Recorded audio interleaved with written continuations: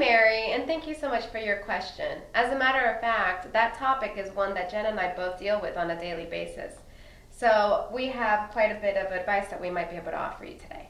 Yeah, something I do often is wear layers. Whether you're walking or taking a bus or driving, it's really helpful to often come in a tank top, something like this, and then be able to put over a cardigan or any kind of layer like a light sweater or blazer. It's also good to think about wearing breathable fabrics when it's hot out.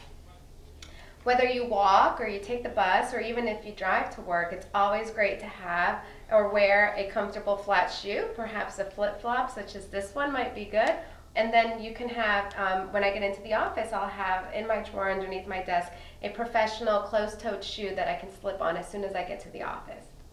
And something, if you can't leave your shoes at the office, that I often do is carry a large tote, something like this. You can even look for one at your local Goodwill.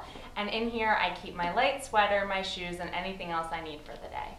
And Jenna, don't forget your umbrella. Sometimes those pop-up thunderstorms will get you, so it's always good to carry that in your bag as well. That's a really good point. That's happened to me quite a few times this summer. But Mary, we hope these tips will help you stay cool this summer, and if you have any other questions, please write them in to Ask Goodwill.